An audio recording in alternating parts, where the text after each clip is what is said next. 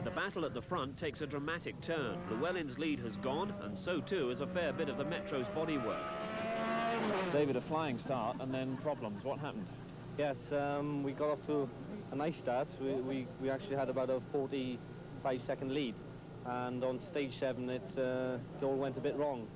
The car got slightly out of line with me and hit the gravel on the outside of the bend and half spun, and we took off into a ditch at about 80 miles an hour, and I just closed my eyes and waited for it to stop. Quite a lot happened. Phil reckoned we went upside down, but I'm not quite so sure whether we did or not. But when we came to a stop, we were facing the wrong way down the stage in a big ditch, and had to drive about 100 yards down the ditch actually to get out, and we'd broken a wheel as well, so we had to drive to the end of the stage then on this wheel, just spokes really. So we lost about a minute then. So Jimmy's, I think, is about 20 or 30 seconds in the lead now. Fair bit of frantic activity going on here as a result.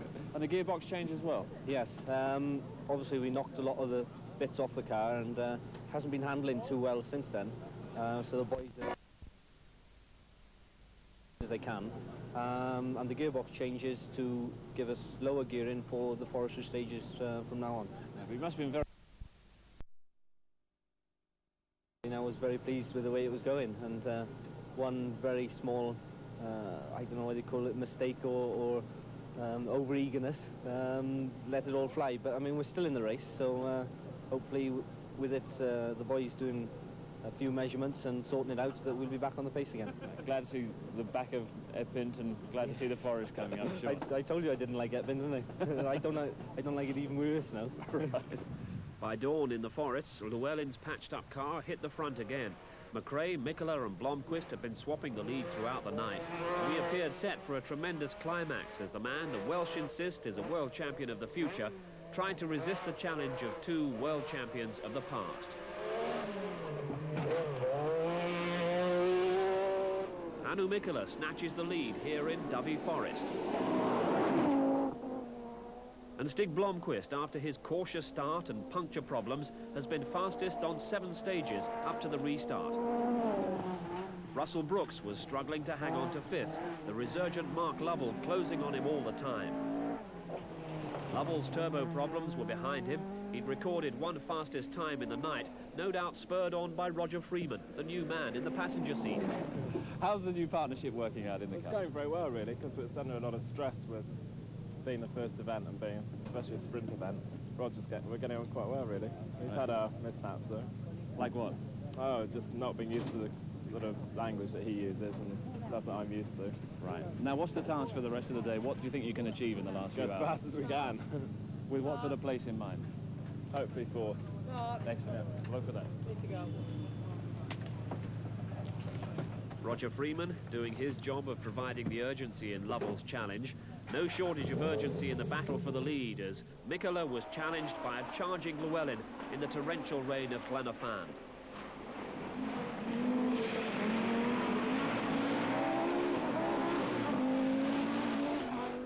Llewellyn was an astonishing 21 seconds faster than Mikola on this 4.5-mile stage, and the forests and the valleys were already starting to celebrate. But those celebrations didn't last long. On the very next stage, Llewellyn misjudged a hairpin and launched the Metro off a 60-foot drop. The car dived down a bank into the trees. Llewellyn and co-driver Phil Short emerged comparatively unscathed. And once again, an amateur cameraman caught the final seconds of the horrifying plunge that spelt the end of all the Welsh hopes.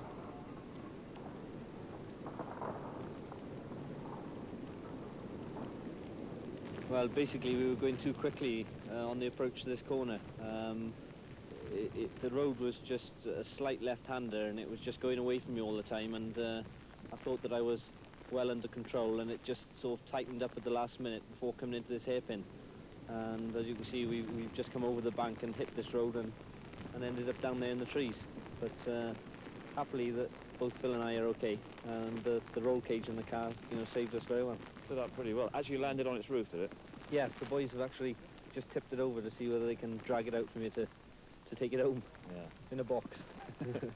It must have gone on forever, this accident, or seemed like it. What were your thoughts as you went over the edge there? Well, yes, it didn't actually go on that long. I mean, we were still on the wheels coming down across the bank there, but I could see it was going to end up in a pretty big accident.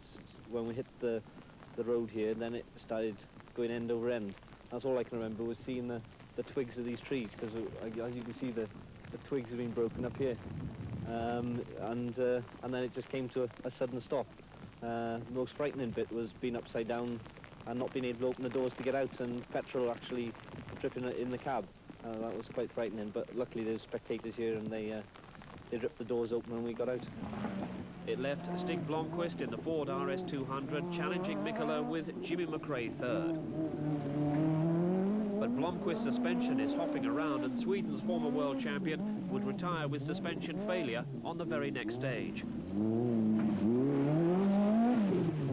So Mikkola kept a 20-second cushion between himself and McRae to take a record 4th Welsh international. The great man showing all his professionalism, starting the event just hours after the tragic news of the death of his close friend Henry Toivonen. At the finish, he talked of the sad loss of one of the sport's great stars. It was really terrible news, and you know, I have known Henry from when he was kid. So you know, 5 years old. You know, so it's very hard to believe it has happened. This time, I think he was the fastest driver around, you know, winning RAC Monte Carlo, and everything was just open for him, and, you know, it's a really terrible thing. It's been a sad start to the season all round with stories like really the debate is going on in the papers about exactly where the sport is going. What is your view about the power of the cars and the kind of events that we see them competing in? Yeah, it's two problems, you know. The first one is the spectators, and we have been extremely lucky not to have any big problems and accidents before. They have been really, you know, on the cards all the time. And now it looks like we are getting nearly every rally something. And of course, then driver's point of view, cars are very, very fast now, and of course your reaction time is much less what you used to have, and every bend is, you know, you have to brake and decide the speed, so it makes it much more difficult, you know. And if I think, you know, I have been driving maybe already 23 years, so we used to have a good races even 15 years ago. What is the answer, though? Do you think there is a crisis facing the sport at the moment? When rallying has become so important like it is now, publicity and all the factories, of course, are trying to do their best, and when the factories are putting money and all the knowledge what they have got, it's just one way to go, and that's forward. And so you have to be very careful when you make the regulations, because normally people intend to go around those. So it has to be simple regulation how to reduce the speed. Let's not get gloomy about the future, because you've had a great win this weekend. Congratulations. Thank you.